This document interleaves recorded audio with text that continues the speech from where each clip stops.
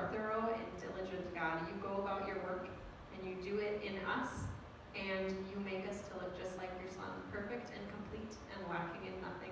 We thank you so much. In Jesus' name. All right.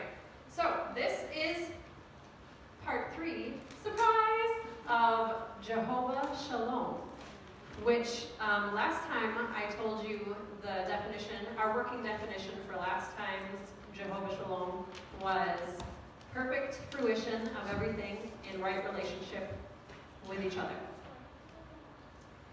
So tonight, the word that we're going to focus on is actually integration, and I'm very excited because God is just bringing it all together. Did you get it? Did you get my joke? Anyway, but that excites me a lot when he's showing me how everything fits together so well. I just, and then he gives me a joke as well. But the joke, maybe he just wanted to giggle at me, so I'm fine with that too. All right. So this idea of integration, it's just the way of saying in one single word, perfect fruition of all things in right relationship with each other. That's what the word integration is. Wholeness, soundness, perfection, completeness. So we're going to talk about that today. We're going to talk about integration in the 5 areas of life. This is where God is working his integration in our spirits, in our souls, in our bodies, in our relationships, and in our finances, or how he is training us to be stewards.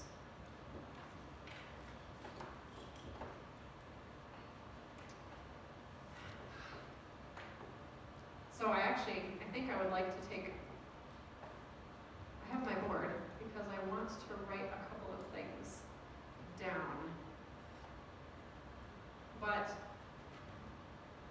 I'm not sure how to do this in a way that's going to make, here, yes, I need my lovely assistant. My name is Vanessa. Hello, Vanessa. I thought you were Vanna. Oh, I was getting my VE one. Thank you, Vanna. I prefer Vanessa. I'm not a big fan of either one when it comes right down to it.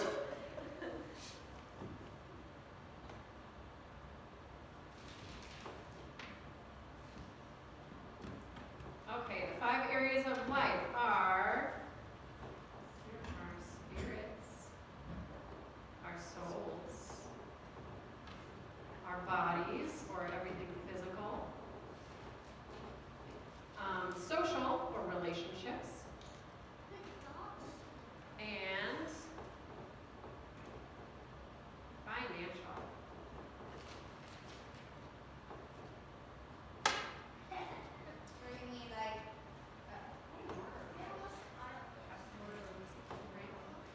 So, are there any other areas that you can think of that don't just fall into one of these 5? I mean, put you on the spot. If you think of one, you can say, you can just shout it out anytime. I've got another area of life. Legos. Spirit. Or social. I got a coffee swap. Or financial. Yeah. Legos is everything. All right. So I want you to know here, also our souls, this includes our mind, our will, and our emotions. So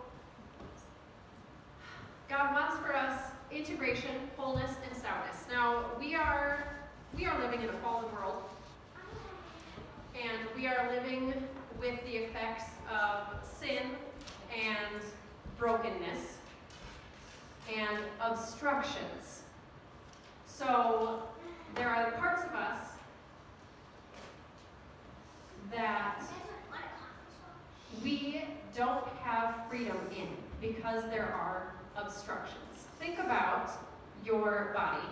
If you have an artery that's full of plaque, it is obstructed.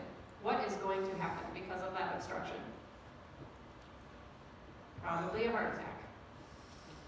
It's the same way in every area of our life. We can have obstructions in every area of our life. They will be an obvious spiritual obstruction is sin itself. It blocks us. It makes separation between us and God. Not that He isn't with us, but that we can't see Him, we can't hear Him in the same way. Obstructions in our souls, our minds, our wills, and our emotions. Go sit somewhere else if you're going to do that. Go sit back there. Yeah, but baby. We have, in our minds, we have thought patterns that are unhealthy, that there are lies that we believe, things that we don't even know that we're believing because they have been normal our whole lives. Things that we were told growing up that we we're told this is just the way it is, and we believe that, okay, well, this is just the way it is, or this is the way I am, or this is the way the world is, or this is just the way God is. I can think of a thing, But, like an obstruction, like yeah. with financial. It has to do with that book your mother read years ago about different classes and how different classes of people will handle like money a lot differently. So if my parents, when they came over from America, had very little money, but they were brought up in a certain way and with certain thought patterns about money, and so they saved. My mom scrimped on what she fed us. I mean, she fed us plenty, but it just, it wasn't the good and fancy stuff, and so on. And so then they gradually built wealth and, bought a house and so on. But then there are other people who, when they come into a little bit of money, say they've won the lottery, that money will be gone. They might have $1 million and they won't know what to do with it because they have like an obstruction, like a way of thinking about their finances that just makes them fail. So poverty isn't actually a circumstance, it is an attitude. And our circumstances reflect what is going on in us. And the same is true all over the place, not just in our finances.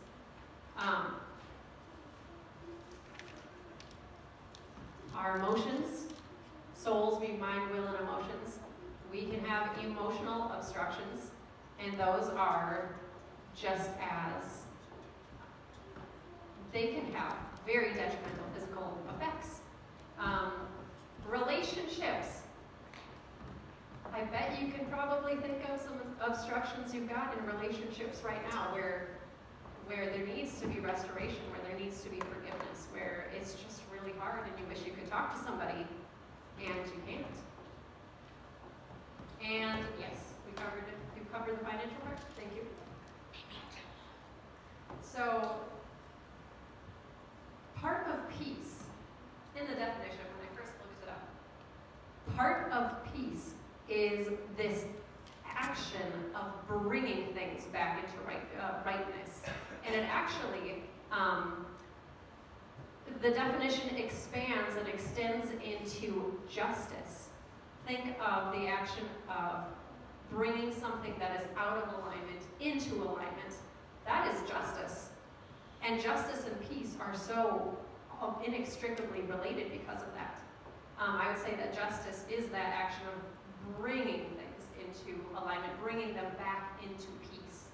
So you think of that going forward.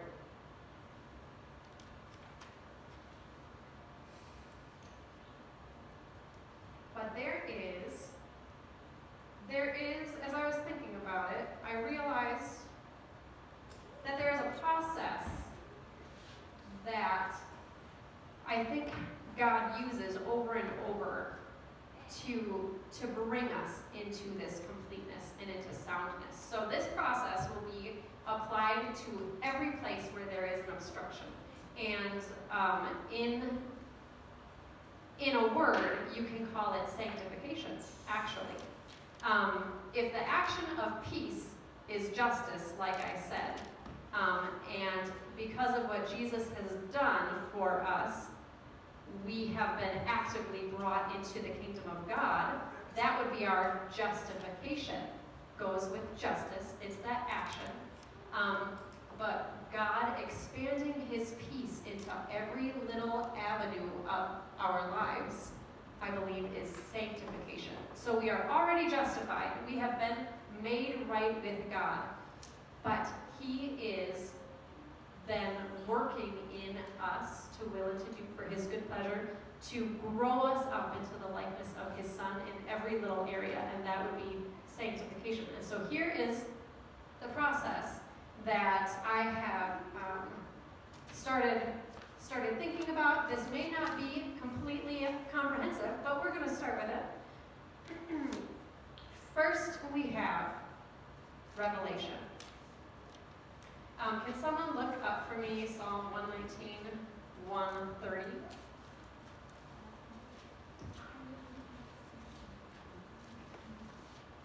Someone else look up for me Luke 138. Okay, gotta find a Bible first. You don't even have one. Someone else can look up Matthew 4:17. Matthew. Just get some of these out of the way and move right along. I need a Bible. Look at the second one here. Bible. 1 John 1:9.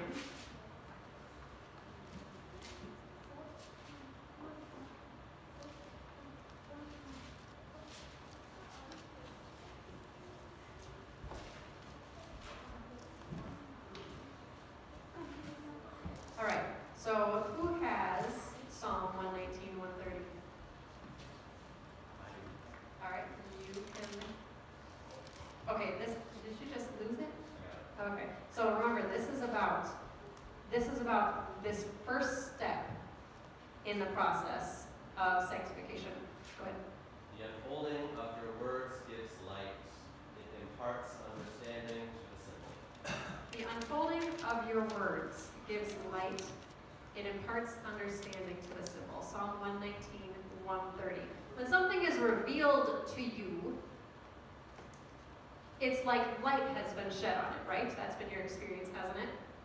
And we are told that the Holy Spirit is going to lead us into all the truth. He is going to shed light on all the stuff. So the first thing God does is he's going to reveal something to us. The second thing that needs to happen, or that will happen, is that we agree with what we have been shown. So if my person that has Luke 138, who's got that? Here, Carrie. I am the Lord's servant. Mary answered, may it be to me as you have said. Then the angel left her. All right, so when the angel came to Mary and told her what was going to happen, how did she respond? May it be to me as you have said. Let it be unto me as you have said. You betcha, isn't so? Yeah, you betcha, Lord. I'm all for it, she said. Okay, so we have revelation and we have agreement. A verse I keep referencing is Paul in Hebrews. See that you do not refuse him who is speaking. So when God comes to you and he shows you something, and it may be crazy, like what the angel came and told Mary, could seem crazy. Sometimes God will come to you and he's going to talk to you about your life, and he's going to talk to you about things that you don't want to hear about. He is sassy like that, and he's not scared of you. So he's going to come and say, see this thing right here? I want this to change. He is going to, there are obstructions in us, like I said before, we don't even know that they're there, and he is going to shed light on them and say, I want to change this. And when he comes and does that, I'm making this easy for you. What are you going to do? Agree. Say, okay, Lord. Yes, you can do that.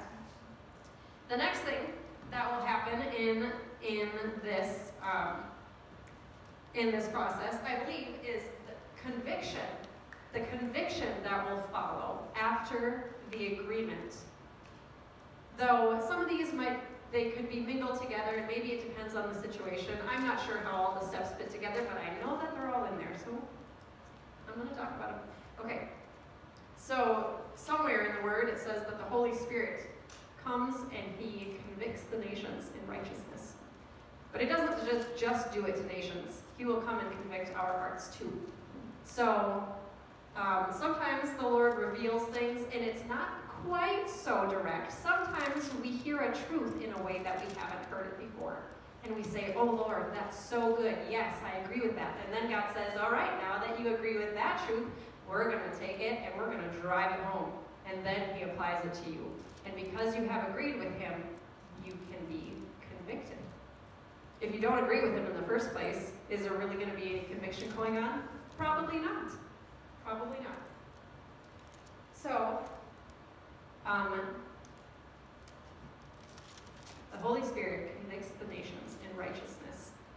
If you find the reference for that and want to shout it out so everybody could have it, that would be great, but I neglected to write that one down. Will you hold this stick for this? So I can write it. Okay, so we have conviction.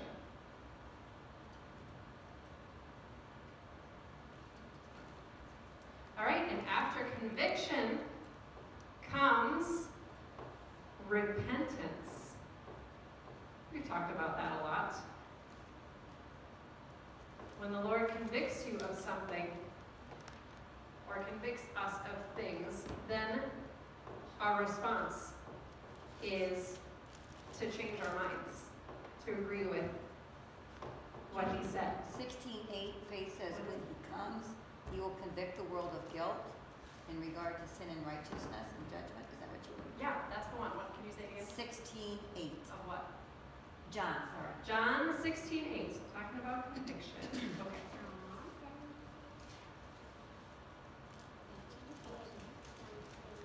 All right. So then when God convicts us, we can then repent of that particular thing.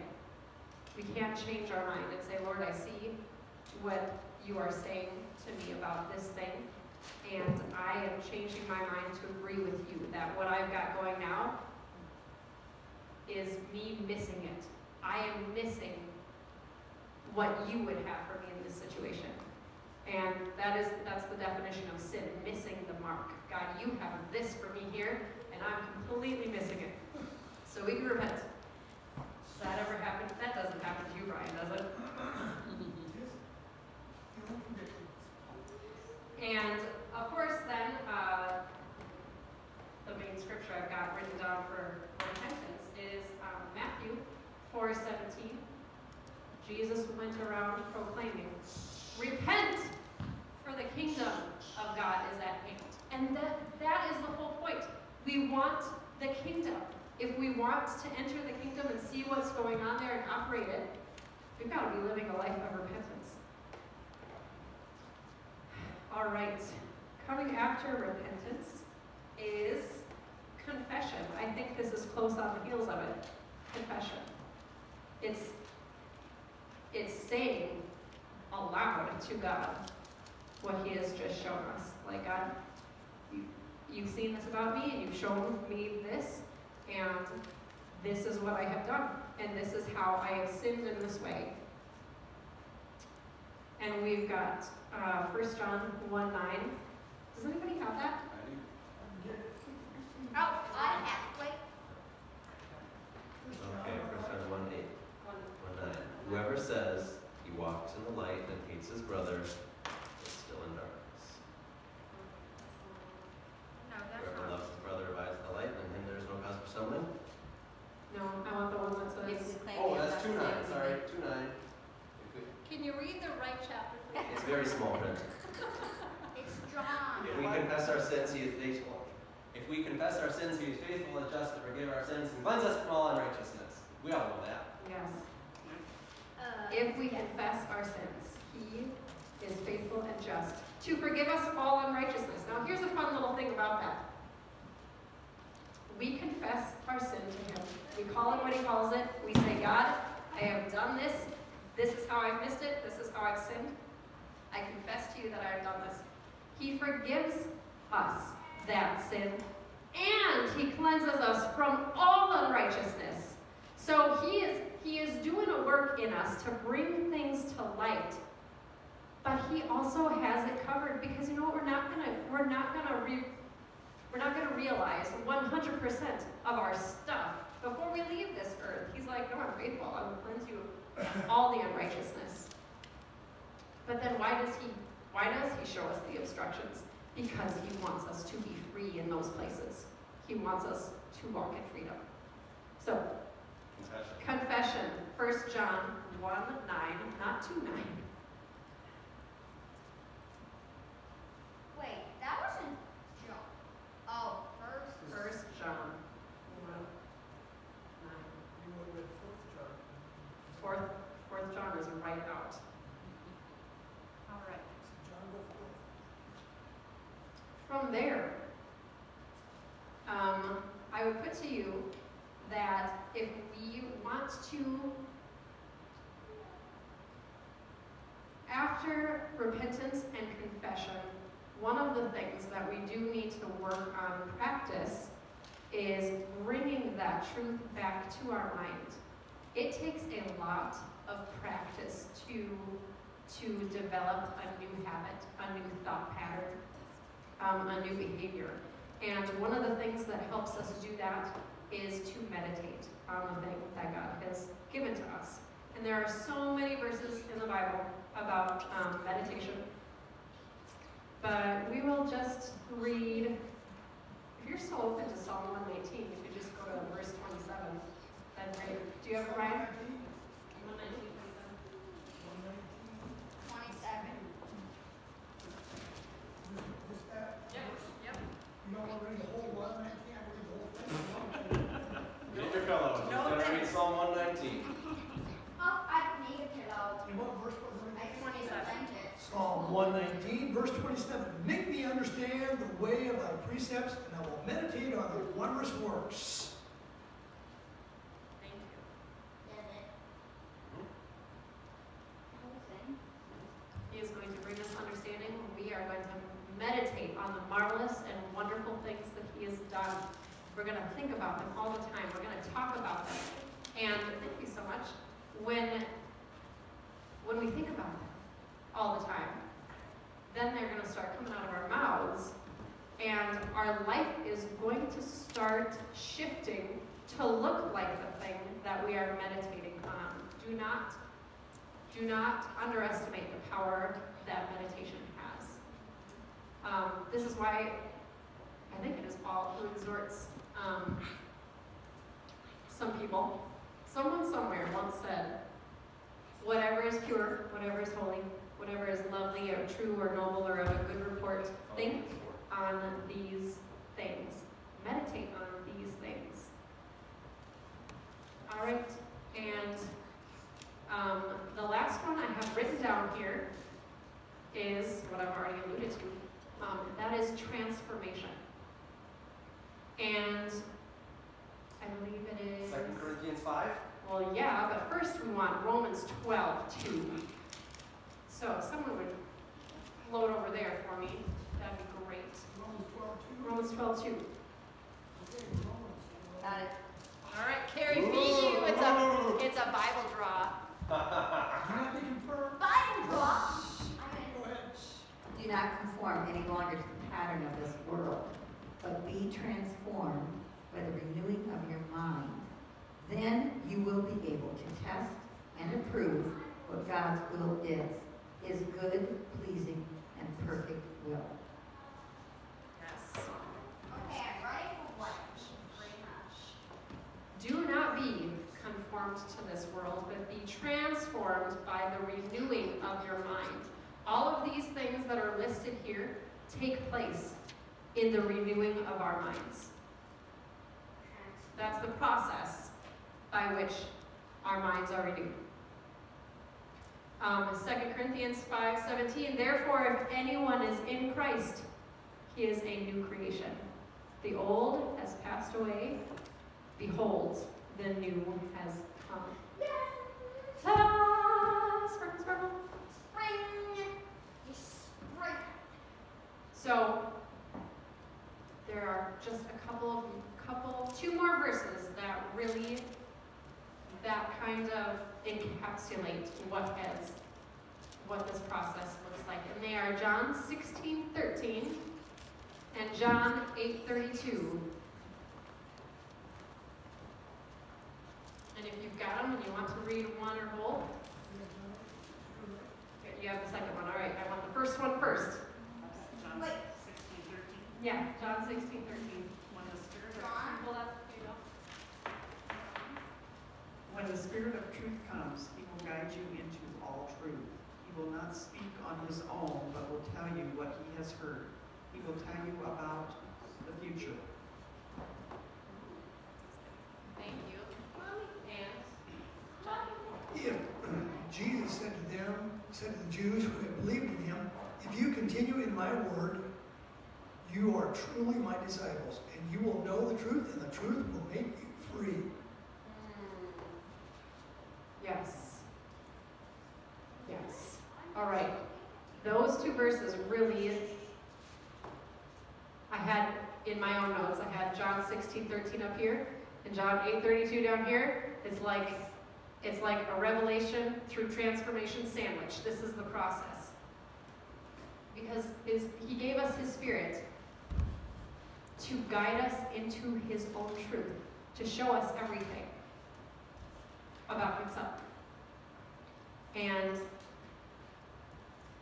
when we continue in it, we will know the truth. In all those little areas, he's going to break up the obstructions. He's going to just plow through them.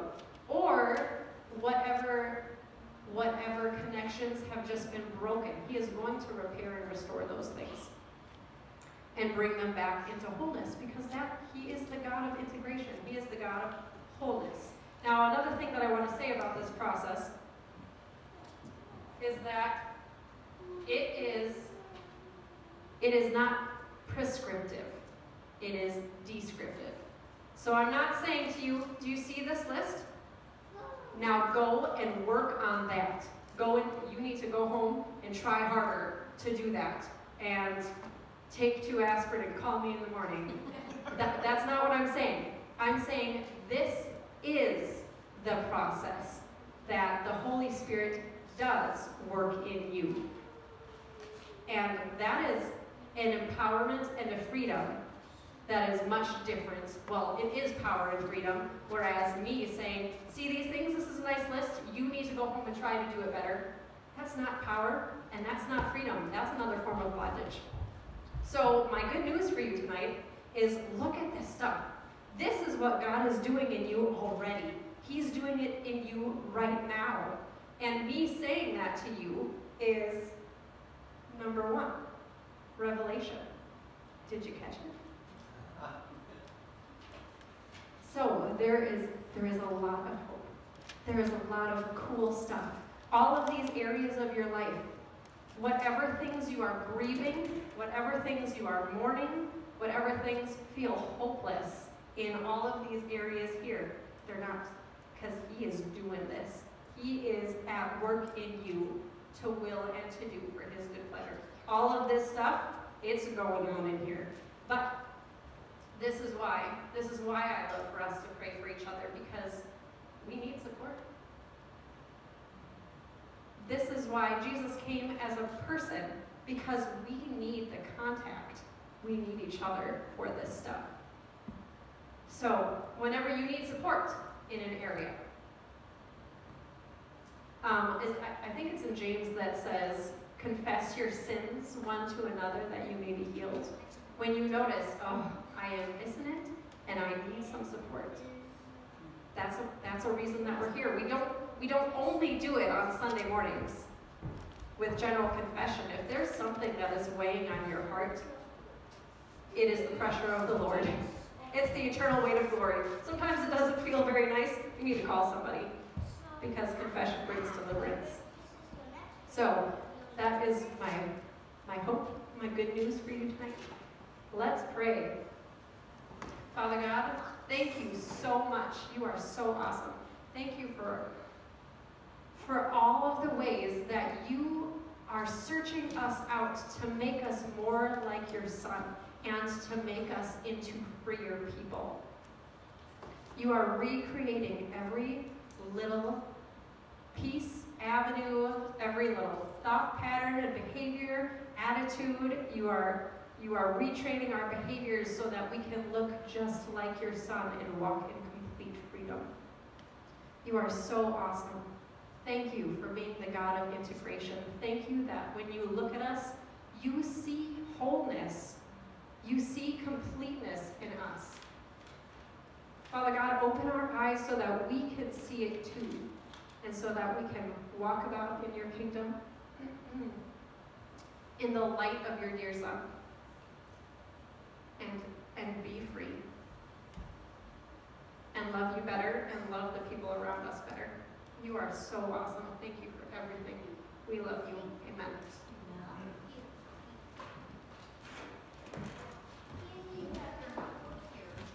I forgot something. This is an important thing too. This is a PS. There is a song that I learned when I was growing up in the Miracle Center. And I thought of it today, and it goes so perfectly with this idea. It's very simple, and I think, no, it's almost more simple than that. See if you catch a certain idea. I'll ask you afterward. Okay, the song goes like this. He is our peace, who has broken down every wall.